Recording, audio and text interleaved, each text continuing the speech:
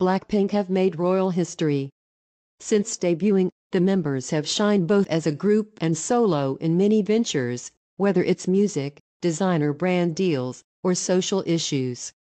Recently, the members showcased their prestige and influence with a very special and royal achievement.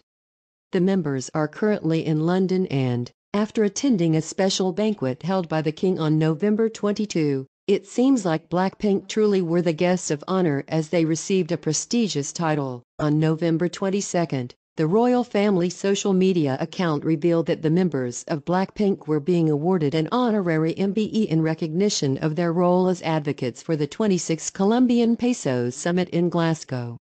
An MBE is given to people for their rewarding contributions to the arts and sciences, work with charitable and welfare organizations and public service outside the civil service.